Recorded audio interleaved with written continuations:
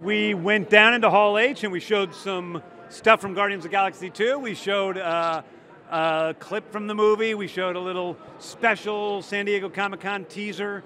We showed a little bit of behind the scenes because we created a ride for Guardians of the Galaxy for Disneyland theme parks. It's Disneyland here in California. And we had a bunch of jerky Ravagers on stage who came up and heckled us all the way throughout. So it was quite an experience in Hall H.